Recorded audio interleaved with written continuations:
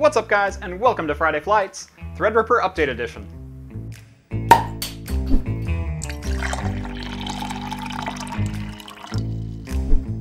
If you're one of my original 1,000 subscribers, first off, thank you very much. Secondly, you know that back in December I started building a Threadripper 1900X workstation with the intent of doing a full hardline custom water cooling loop with it. That is still the plan, but it's been kind of placed on hold. Number one, availability of parts for that loop, and number two, this has been my main video editing workstation for the last 4 months or so. The problem with doing a full custom loop on your editing rig is you can't afford any downtime.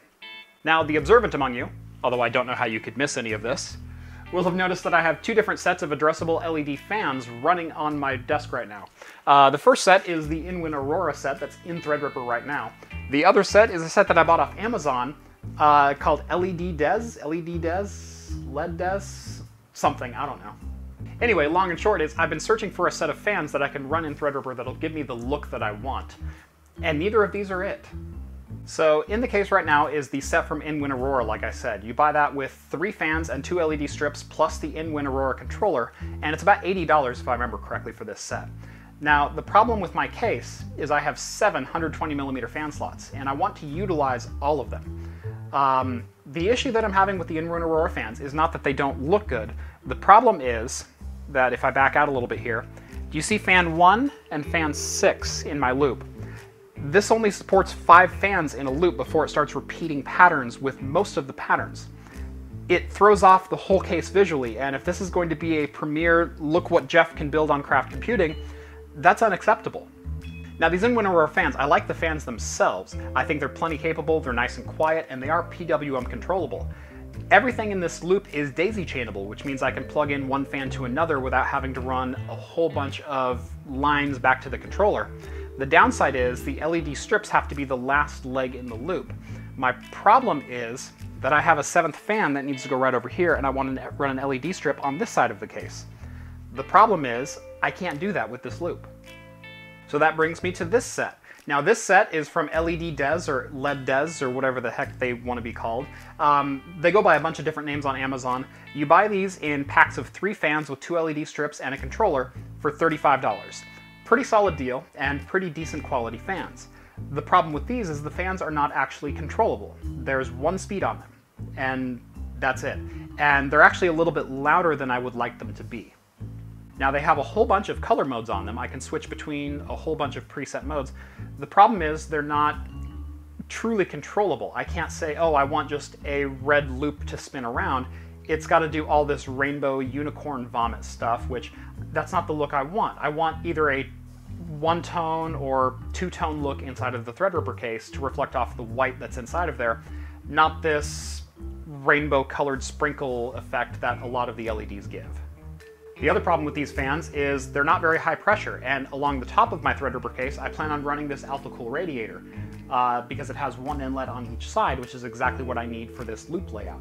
The problem is I'm not getting a whole bunch of airflow behind this radiator, so these fans aren't providing proper pressure to really force the air through there.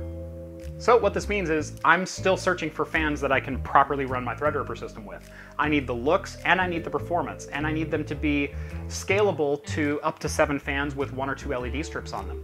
I haven't found that combination yet.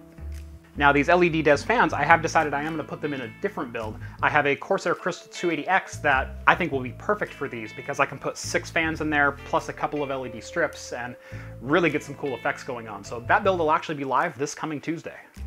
As far as the In-Win Aurora fans, I've also decided on a build that those can go in. Those are going to go in my streaming computer rebuild once I get around to it, and that's going to be inside of an In-Win 301 micro ATX case. So money wasn't lost, it's just I'm still on the hunt for Threadripper fans. So if you have any suggestions, please let me know down in the comments if you find anything that will actually meet the needs that I have for the system.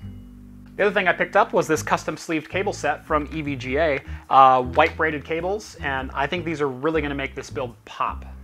So that's just a quick update on where I'm at with this particular build. Let me know down in the comments, what do you think of it so far?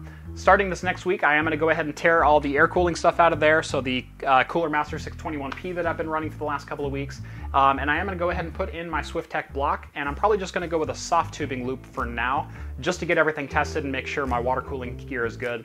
There's also a mod that I need to do on the case to actually mount the reservoir and pump properly in there, because the built-in one in the 303 doesn't quite fit with my long graphics card. So that'll be coming up probably in the next week or two. Let me know down in the comments, what do you think? And also, if you have any suggestions for fans, I am definitely looking, so please let me know. Make sure to follow me on Twitter @CraftComputing. Also, if you saw anything in this video that you're interested in picking up for yourself, I will have Amazon affiliate links down in the video description. Don't forget to like this video and make sure you're subscribed so you don't miss any of my Threadripper build updates. Also, I've got a Ryzen 5 2600 and GTX 1060 6GB build guide coming out this next Tuesday. Now that graphics cards are finally back at retail prices, you're not going to want to miss that one. As far as me, I'm going to go edit this video, and I'll see you in the next one. Cheers, guys.